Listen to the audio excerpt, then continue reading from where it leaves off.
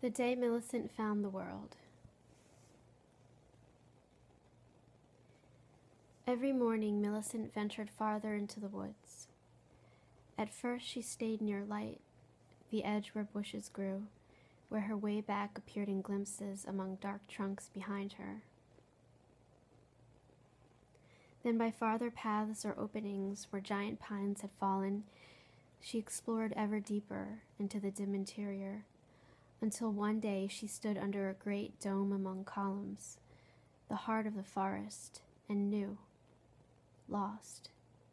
She had achieved a mysterious world where any direction would yield only surprise. And now not only the giant trees were strange, but the ground under her feet had a velvet nearness. Intricate lines on bark wove messages all around her. Long strokes of golden sunlight shifted over her feet and hands. She felt caught up in breathing in a great powerful embrace. A bird call wandered forth at leisurely intervals from an opening to her right. Come away, come away.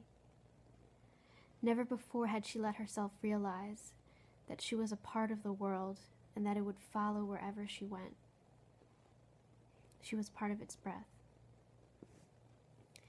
Aunt Dolby called her back that time, a high voice tapering faintly among the farthest trees. Millicent, Millicent. And that time she returned, but slowly, her dress fluttering along pressing back branches, her feet stirring up the dark smell of moss, and her face floating forward, a stranger's face now, with a new depth in it, into the light.